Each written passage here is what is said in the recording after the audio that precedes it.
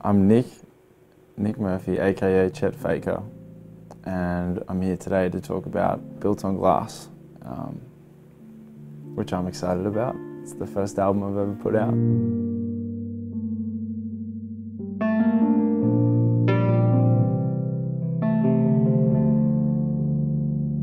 Well, it wasn't even a stage name then, because when I started making music, I didn't think I'd ever perform this stuff live. It was totally a studio-based thing.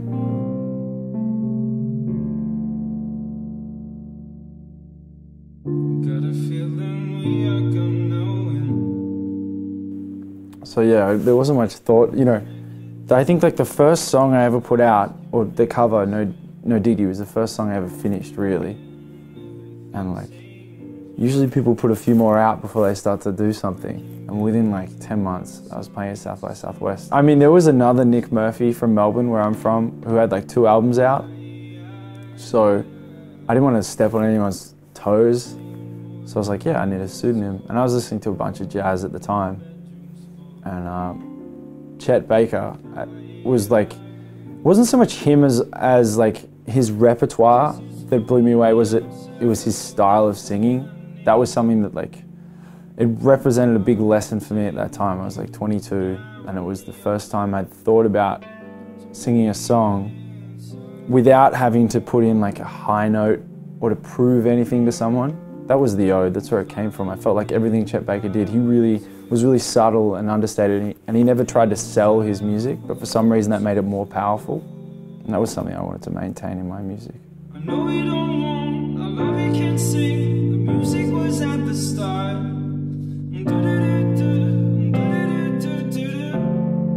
I taught myself guitar. I had piano lessons for like 3 years, from like when I was 15 to the end of school.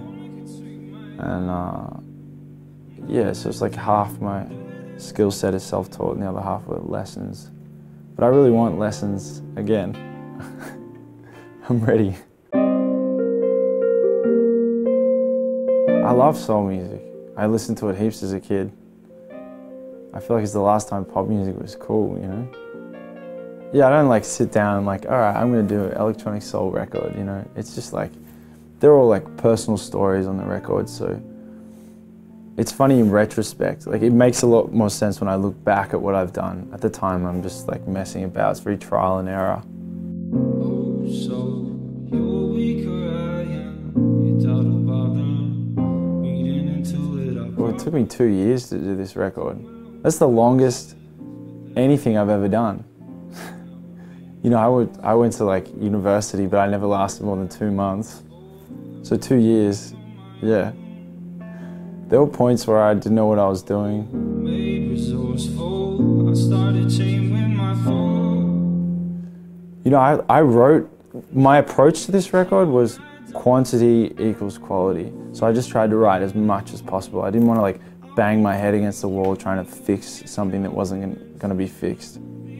So it's a 12-track record, but I probably wrote something like 60, 70 songs. And there were 2 finished records that got scratched before I came to this one. So trial and error was, I mean, that's still how I work. You know, I was saying before, I feel like I'm relearning every time I sit down to record. There's a lot of faith required in that, because it's like, when you're in it, you're like, is this, I mean, that looks finished, but it doesn't feel finished. And you can't define what that is when it's done. But I remembered that there was that feeling. It's a record. I wanted to write an album, not a collection of songs. If it was a collection of songs, I would have put an album out 2 years ago, you know. I wanted it to have its own form, its own entity, its own flow. I wanted it to be cyclical, so someone could finish the record and start it again and it would make sense. You know, the last track, Dead Body, is a really similar theme to Release Your Problems. I wanted someone to be able to put the record on and expect a certain feeling and be able to experience that the whole way through the record. Every track is where it should be for a reason. There's no filler there, as far as I'm concerned. You know, I wrote a bucket list when I was like 18, and I haven't done any of the things on my bucket list, but one of them was release an album. That's a good feeling. Hey, this is Chet Faker. Look for me on Last.fm.